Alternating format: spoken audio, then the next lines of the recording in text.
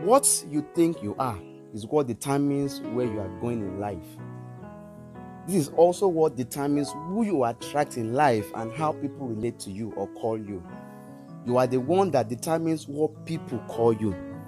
You cannot be defined beyond the impression you have created. This is what communicates the value you have created about yourself. Let me shock you. You can never fulfill purpose until you understand who you are in life. In John 1:22-23, John the Baptist was asked who he is. It was not time to start calling his name, but his purpose. A lot of people go for interviews and they ask, can we meet you? And the next thing is, my name is. Nobody is interested in what your name is. What can you bring to the table? How can you contribute to the position you have applied for? Is what they want to know. And that is what most employers need to know. Your purpose is what defines you. It is your purpose that determines your value in life, what you are creating. Somebody created the light. Every time you get home, you switch on the light. But that purpose, that light is why people can still remember that man. A lot of people lived in his generation, but today nobody knows them. Why do you want to just pass on in this world without actually existing? What I mean by existing is the fact that you leave a mark by the time you are leaving this place. God will not create another human being just to be one of the 7.8 billion people we have around the world. God is business oriented. He has no time to waste on anyone who is yet to understand his place in this place in life. Your existence is an evidence you have a place. It is an evidence you matter in the things of eternity and humanity. God will not create you if you don't matter in life. The fact that you are living in this dispensation is because there is something out there for you to do. Most of us blame our government, we blame our environment when the whole world, yearns for the manifestation, for your manifestation. Romans 8:19 says, the Amplified Version says, for even the whole world, all nature, everything, including the trees in front of your house, including the desert that has nothing, wait eagerly for the children of God to be revealed, and that is you. In Matthew 16:13-16, look at this, what Jesus Christ said. Look at it. It said, when Jesus came to the coast of Caesarea Philippi, he asked his disciples, saying, whom do men say that I, the Son of Man, am? And they said, some say that thou art John the Baptist, some Elias, other Jeremiah, or one of the prophets.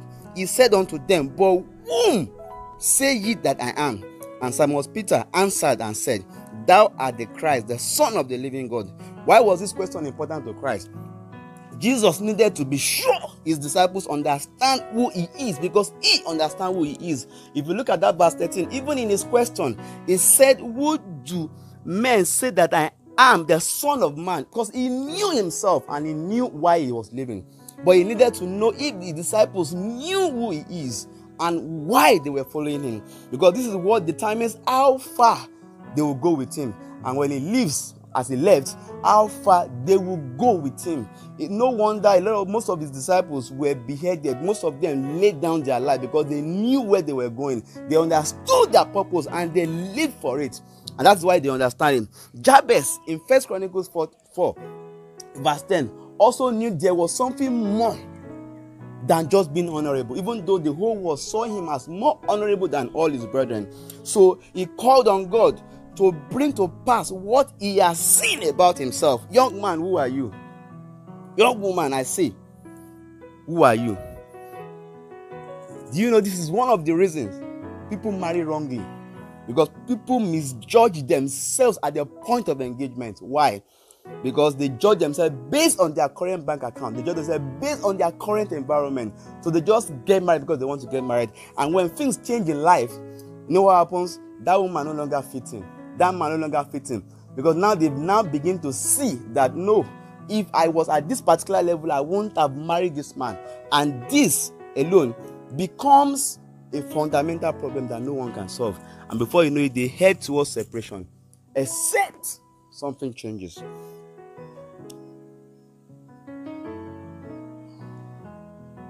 I pray God will heal many homes that have this problem. And sometimes you only heal, you only get healed, or you only solve the problem you know. You only solve the problem you understand.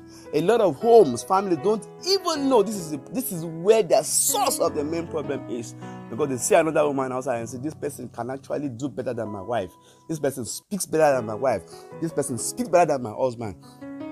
Because they measure themselves at the point of accepting to marry that man. My advice to you today, judge yourself right, and your environment will judge you right. Pray this prayer.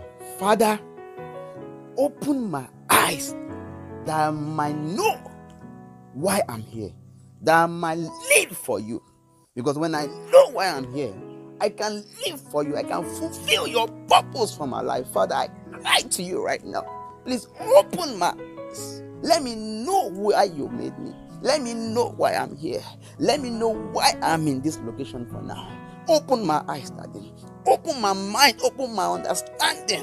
And let me understand why you have brought me here in this time and purpose for now. In the mighty name of Jesus. God bless you.